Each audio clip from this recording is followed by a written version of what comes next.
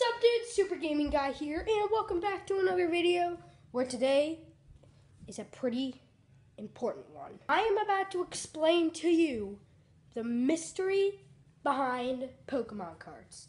So let's get started. So, today I took a fake fire energy card and the real fire energy card, and I ripped them both. The real one had like some sort of like the back, like I ripped it and it went into two parts. One part was the part where it had that fire energy picture, but guess what was on the back? Silver, and it was foil.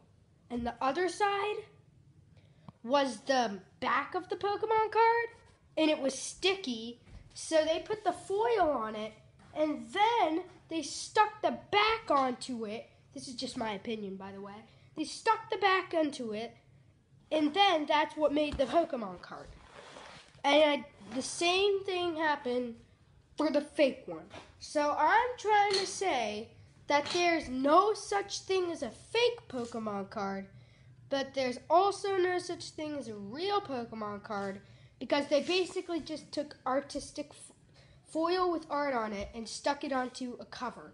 So that's all the time I have for today, guys. Hope you guys enjoyed this. If you did, definitely press the like button. You have no choice to subscribe. Actually, you do have a choice, but I'd rather you do. But also,